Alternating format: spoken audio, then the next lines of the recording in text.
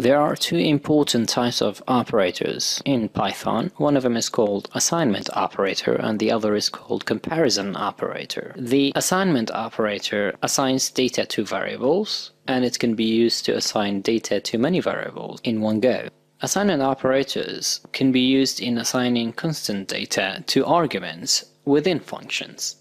We will talk more about this part in later videos. Comparison operator is used to compare data that are contained within two variables.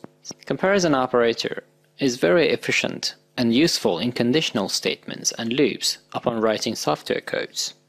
We will talk about this one in more advanced video.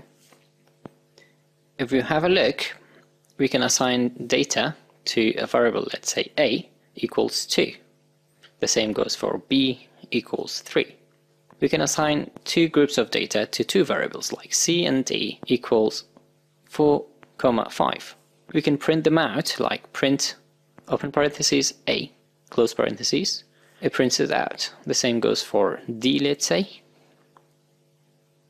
We can print all of them like a, b, c and d. So that's how you assign data to variables. If we would like to compare the contents of two variables, we would simply write down a, two equal signs, and the next variable, whichever variable you like. Let's say b. Here it says that a is not equal to b because it's false. 2 is not equal to 3. So the same goes for a equals 2. So you'd write down equals 2, and this compares the content within a to number 2 to see whether it's correct. And to write down true.